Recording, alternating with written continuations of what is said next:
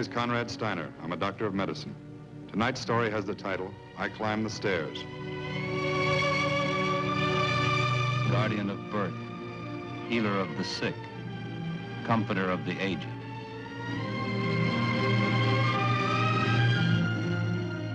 To the profession of medicine, to the men and women who labor in its cause, this story is dedicated.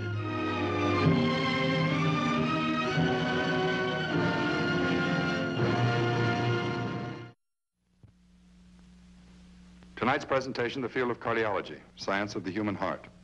The object and point, 11 ounces of tissue and muscle, 4 inches high, 3 inches wide, 4 openings, 4 chambers, 4 valves. In a single year, it pumps over 300,000 gallons. The case in point, Annie Schrader. She's 19 years old, unmarried. She works in the airport at the newsstand, and she has no idea how very close to death she stands.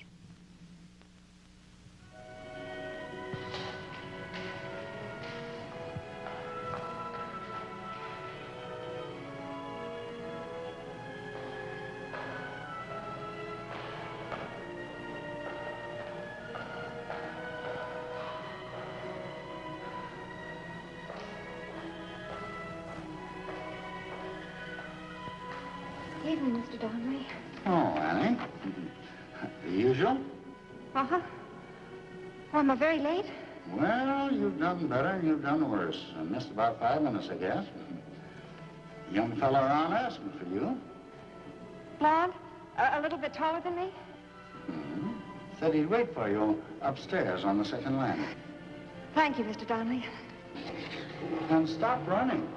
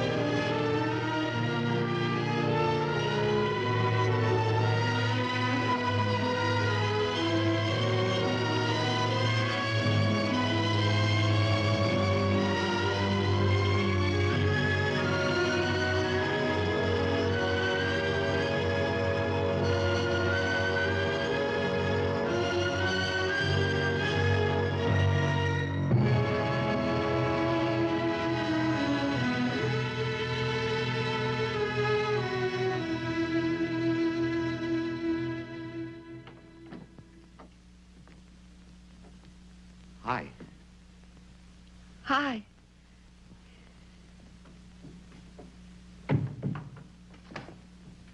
How'd you know where I was? I helped him bring you here. Oh. I was waiting for you up on the second landing. I heard the doorman yell for a doctor, went to see what was happening. There you were on the stairs. I didn't know you were sick, Annie. What happened? I couldn't breathe. Couldn't climb the stairs. I'm sorry, Bert. What for? For being late. First time I went out with you. Getting sick. Not your fault. A lot of people get sick. We can go out together again, can't we? As soon as you're all right. Annie? I don't know. Probably not. Why not? Don't you want to go out with me? Don't you? What'd Mr. Murdoch say? Was he mad when I didn't show up for work? He's not mad. He knows you're sick. Oh, Annie, I didn't know you had visitors. Dr. Styner, this is Bert. He works at United Airlines. Bert, how do you do?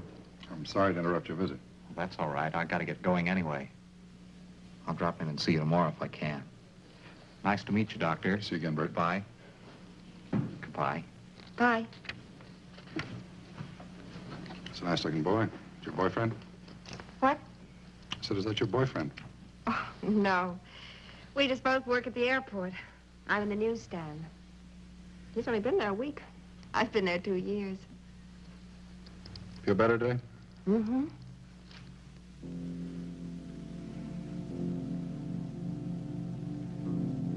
Have any other visitors? No. Just Bert.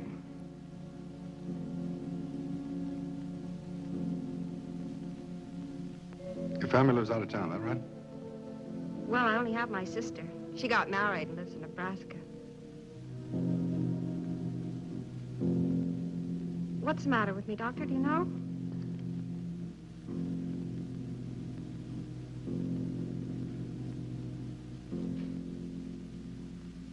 I've got a pretty good idea, Annie.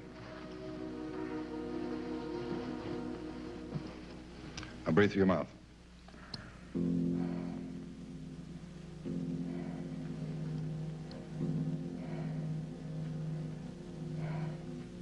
Nurse tells me it's been 3 or 4 years since you were in for a checkup. Oh, I guess so. I kept putting it off. You know how it is. Breathe through your mouth.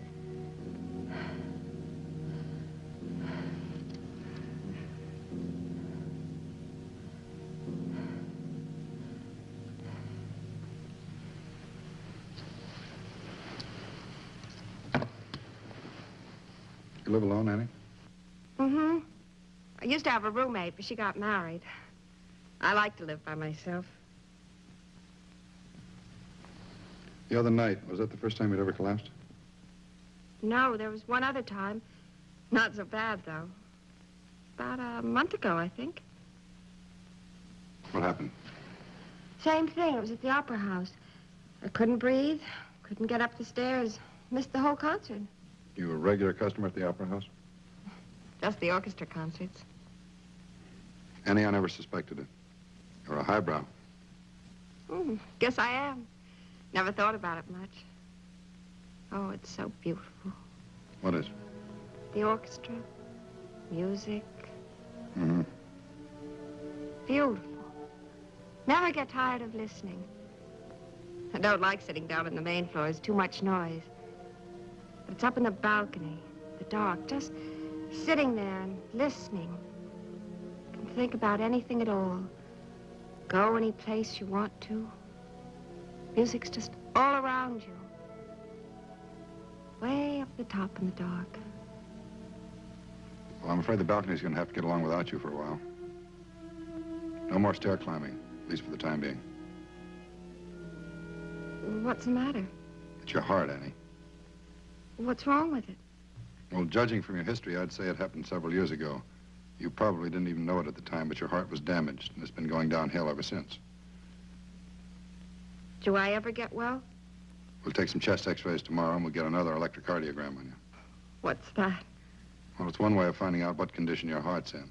It's just a machine that records the impulses of the heart on a chart. We read the chart, and we can get an idea of what's wrong with you. Oh.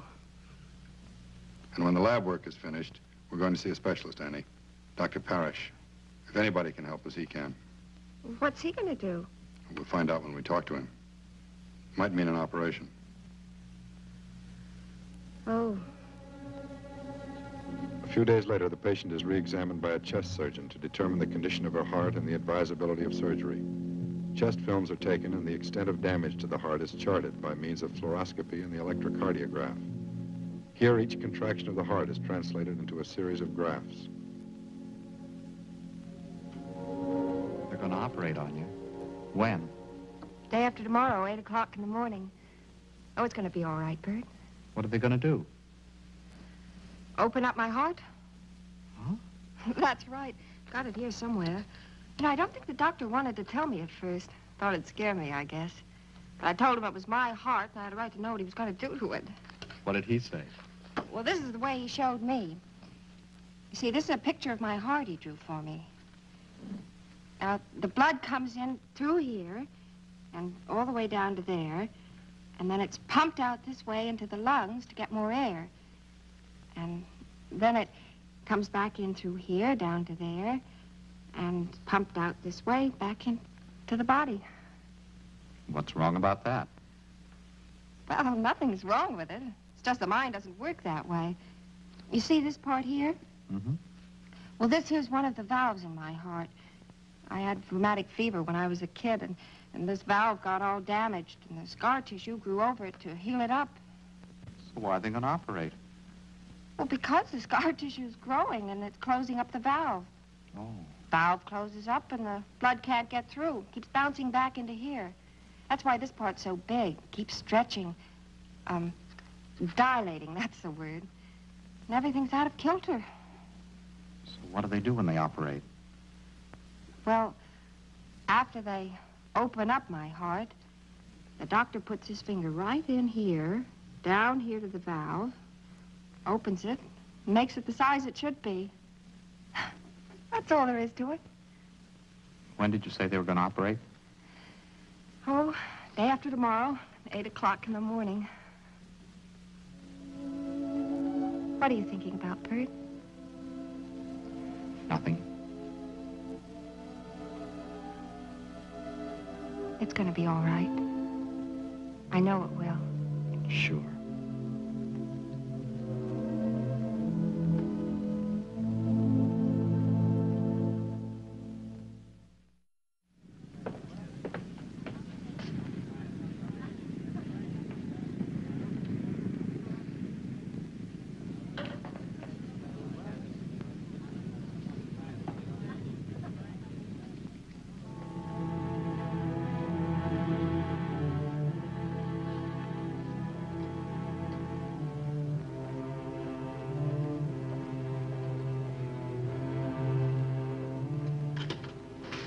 So the critical hour arrives, but Annie Schrader will never remember it. Beneath the mask of anesthesia, she dozes peacefully.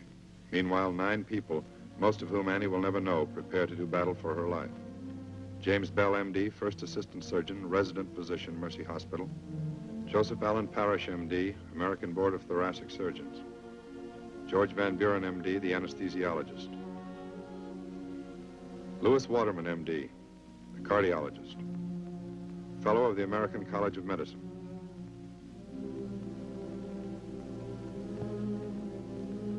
June Stendhal, R.N., First Surgical Nurse. Barbara Wiley, R.N., Second Surgical Nurse. And the circulating nurse, Mary Palachek, R.N.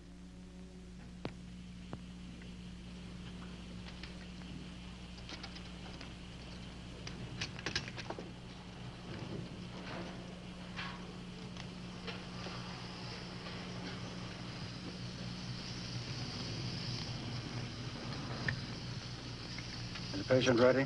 Patient's ready. Nice.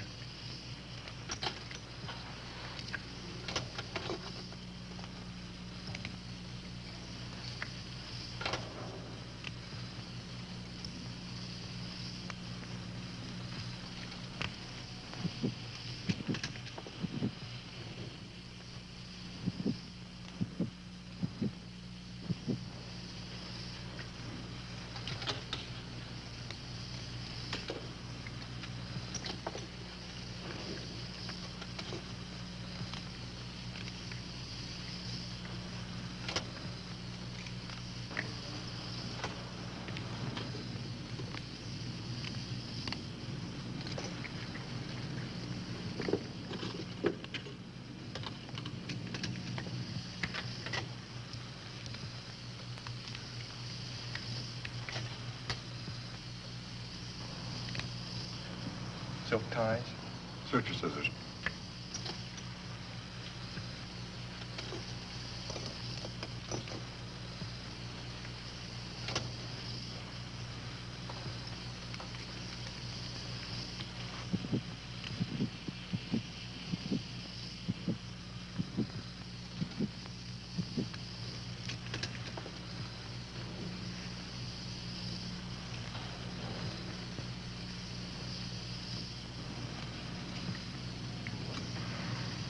Two more sponges, please.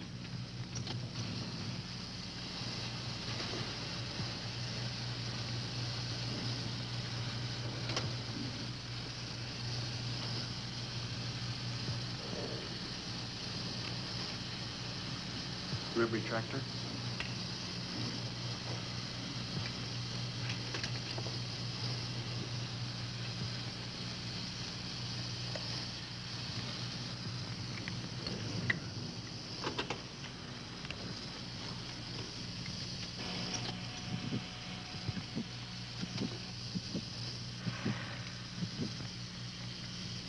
Forceps.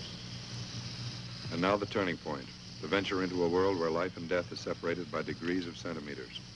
The incision has been made at the 5th intercostal space between the 5th and 6th ribs. The ribs have been parted, the left lung gently pushed aside, and the heart of Annie Schrader lies exposed. Completely encasing Annie's heart is a fibrous membrane, the pericardial sac. Gently, with a pair of forceps, it is picked up and held exposed. The next move, open the membrane, enter the heart. Put your hand on the heart. Feel the shock? Mm-hmm. Round the arc. Blood hitting that small opening. Can't get through. It's thrown back. Suture.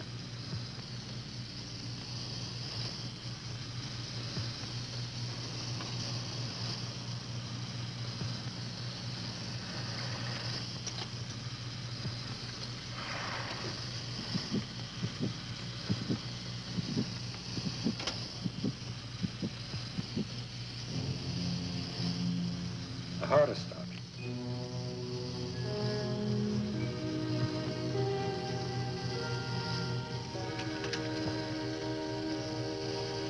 What does the electrocardiograph say? Cardiac standstill. No pulse, no blood pressure.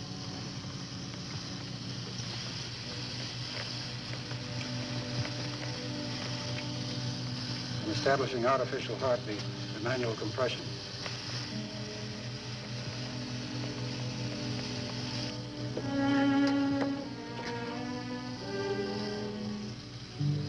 Any pressure at all? Nothing.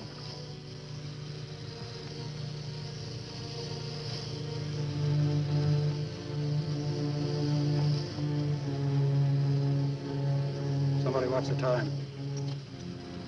Any cardiac response?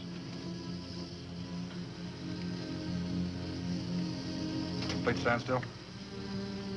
Nothing. No ventricular fibrillation.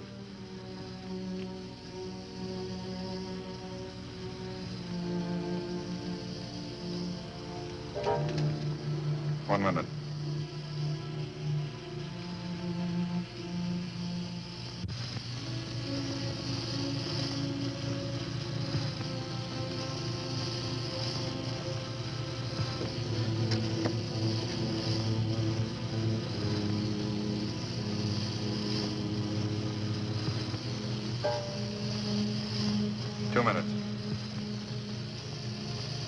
How's her color?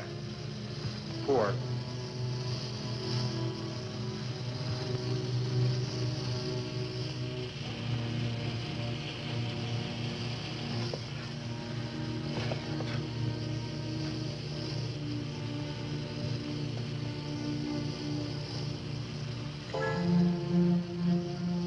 Minutes.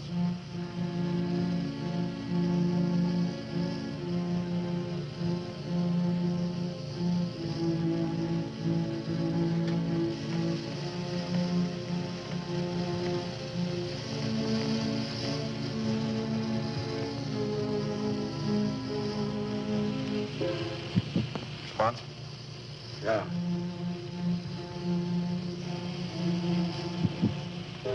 Another. Only occasional, not effective.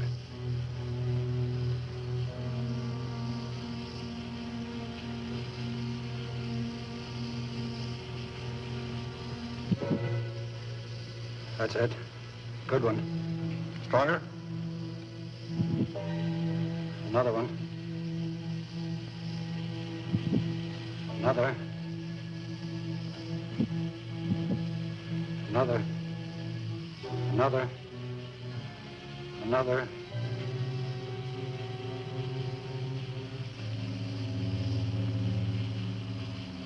What do you think?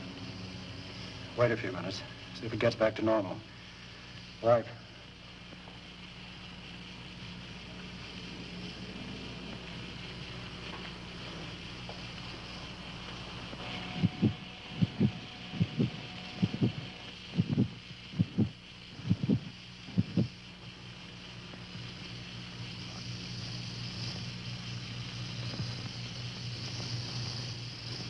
Doctor, all right to go ahead? The color's good. Pulse and blood pressure are good. I'd say go ahead. All right, let's do it. Auricular clamp. Scissors.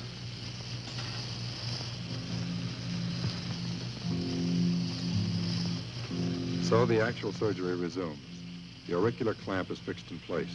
The incision is made through the wall of the heart on the upper left side, and the surgeon's finger penetrates the opening down into the heart, down to the scarred and contracted mitral valve. The surgeon's finger pushes through the valve itself, parting the scar tissue.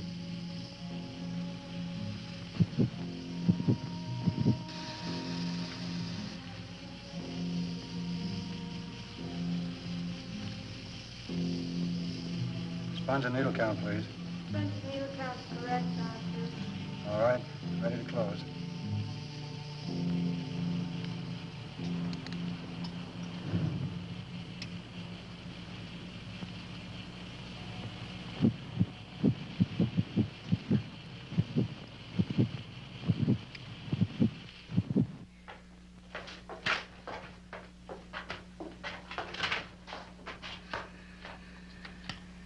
Touch and go for a while, huh? Mm-hmm.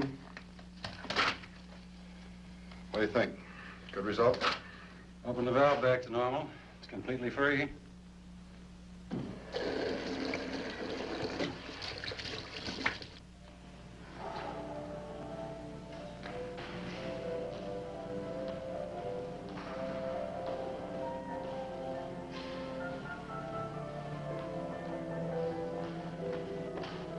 Good evening, Mr. Donnelly. The usual, please. Well, hi, Annie. I haven't seen you lately. Where have you been? Oh, just around. Am I very late? Oh, the usual 5 minutes. There you are. Thanks, Mr. Donnelly.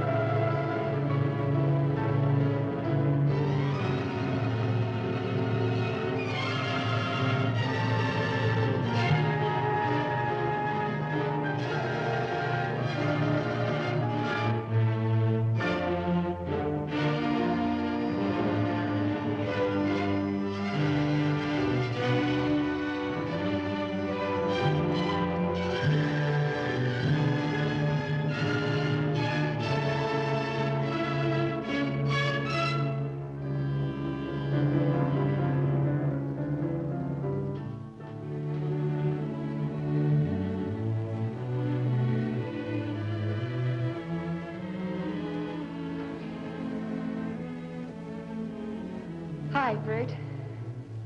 Hi. Am I very late? You're not late.